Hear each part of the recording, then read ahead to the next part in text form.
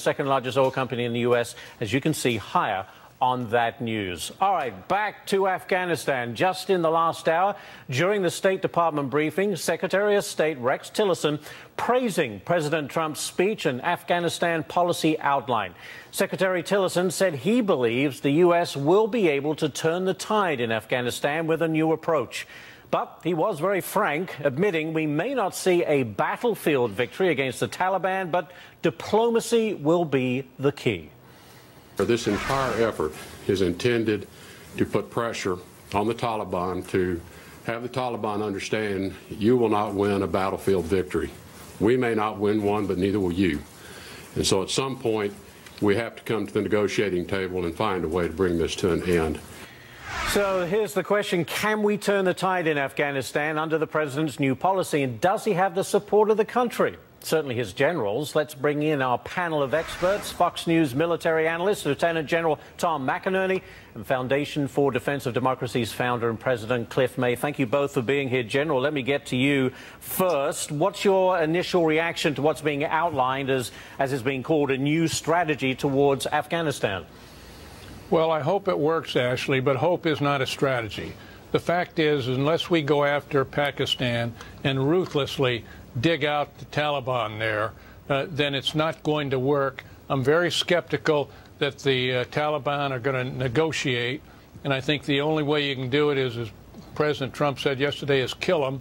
And if we go aggressively that way, I think we have a chance. If we don't have a chance. Interesting. Cliff, what's your reaction to that? My eyes did raise a little bit, my eyebrows, when I saw that, hey, we've got to get Taliban to the negotiating table. Even if they come, we can't trust that they'll do what they say, right?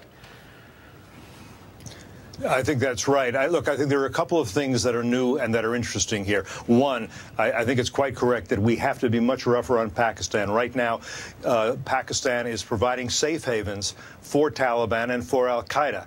That means that when our military chases the bad guys, they get to the border between Afghanistan and Pakistan, they essentially turn around and go home.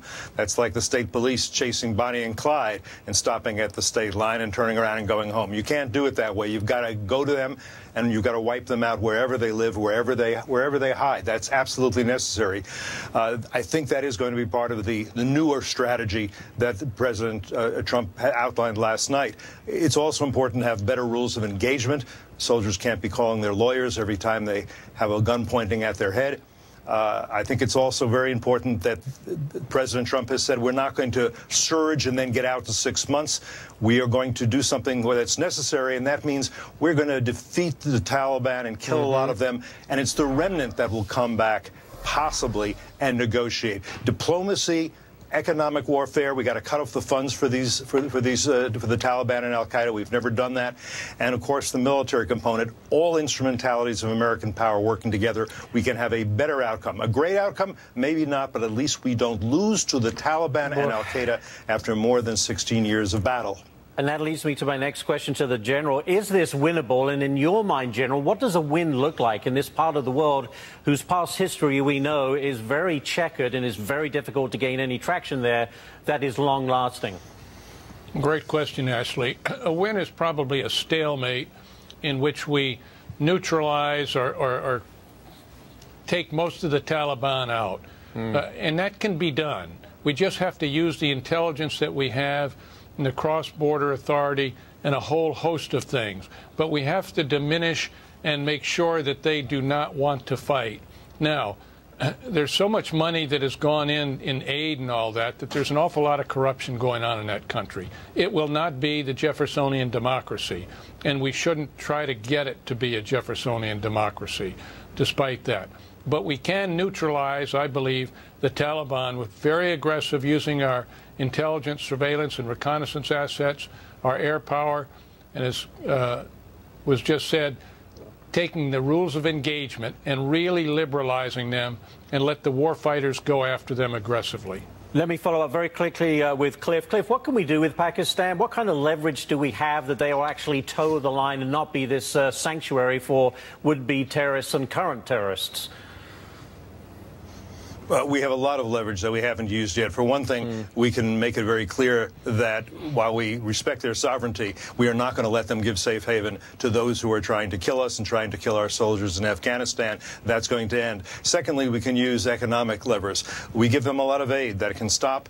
Beyond that, there are a lot of people in Pakistan, in the government, in the ISI, which is the intelligence services. They have money in various places. We can begin to impose sanctions on them directly and make them feel the pain if they continue to be what they are now, an unreliable ally or a frenemy, essentially. They have to decide that they are going to be with us to root out the Taliban and al-Qaeda.